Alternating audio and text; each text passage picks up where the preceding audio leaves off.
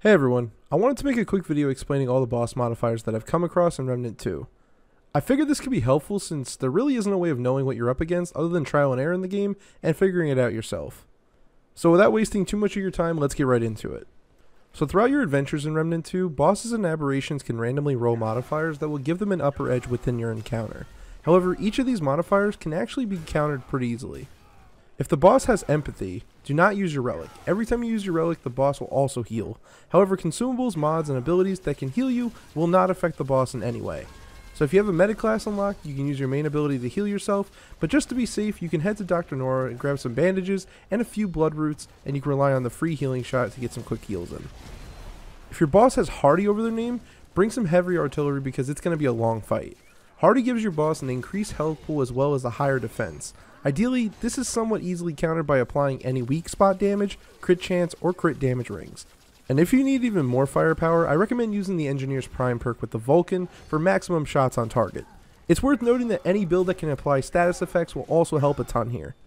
However, sometimes bosses can have dual modifiers, and usually when I get Hardy, I also get Elemental Resist. This one should be pretty self-explanatory, but all status effects are nullified when attacking the boss. Pure raw damage output is the only true damage dealer here. It's worth using the handler or the summoner here if you need someone to tank the shots for you, otherwise the engineer's minigun is again very good for maintaining shots on target. Drain is an interesting one I've only seen a couple times thankfully, but this allows the boss to heal themselves by leeching health from you directly through attacks, so I hope you're getting better at dodging, otherwise good luck. Spiteful is a scary modifier that tends to get the better of me whenever I feel like I can get a few more shots into the boss. It gives the boss more damage as they lose more health. Best not to be greedy and place your last shots when you have the best opportunity. Regenerator just happens to be another way a boss can get health back, and honestly it's my least favorite of all the healing ones. Regenerator will feel a lot like Hardy because the boss will just regen health every second of the fight. I got this once while fighting the blue little space crab, and it was a nightmare having to kill his space goat just to whittle his health down a tiny 2 bars. I'd recommend any weapons that will do damage over time to mitigate the downtime that you might have between reloads or evasions of the boss themselves. Speaking of really bad modifiers, Enchanter can be pretty bad if you run out of room in your boss arena. Enchanter will allow the boss to use rod explosions and effects on you throughout the entire encounter. Giving you literally nowhere to breathe, it's best to try to evade and create a little distance between you and your teammates with this one. If you're nervous about getting hit with too much rot, make sure you actually bring some oilskin bomb for resistance and to help cure it. Unstoppable isn't the worst modifier on the list, just don't expect the boss to ever let up. Unstoppable will make the boss completely immune to any staggering effect no matter the damage output.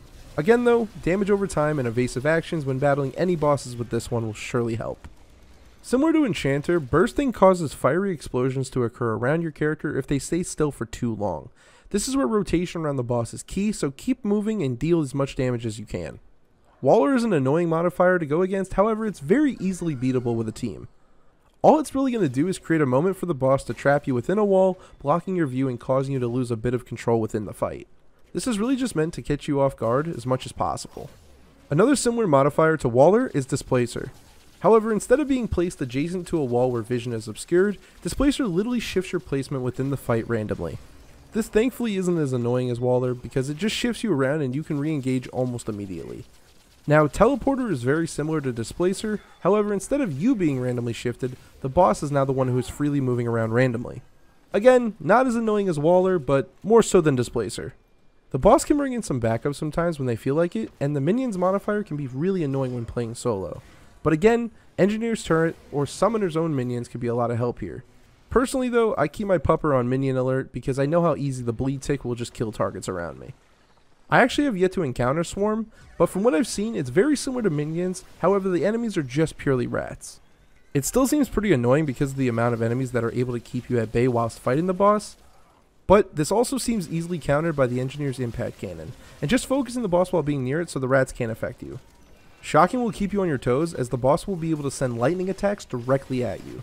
Dodging is your only real counter to this.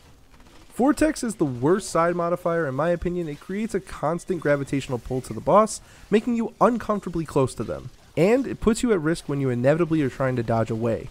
If you create distance, you can work down their health right before they pull you in closer, and the support dog is actually a great way of making sure this can happen, as he can take the aggro for you and be your tank while you focus on the damage. Root Grab is an interesting one. I've only ever encountered it once and it really wasn't that bad, but in a smaller arena it can be difficult. What the boss will do is occasionally summon traps around you, and if you step in it, the root will hold you in place vulnerable to the boss's attacks. This can easily be countered by just watching your step. The traps will fade away after some time, and they're also escapable, so it doesn't really threaten you too much. My only recommend here is to just not sit in a corner, mostly so you can move out of the way and focus fire the boss. Again, similar to root grab, slow puddles will place traps along the ground that will slow you down and suppress you over time. Fairly easy to get around them, and in my opinion it doesn't really threaten the player too much. Do the same thing I said previously.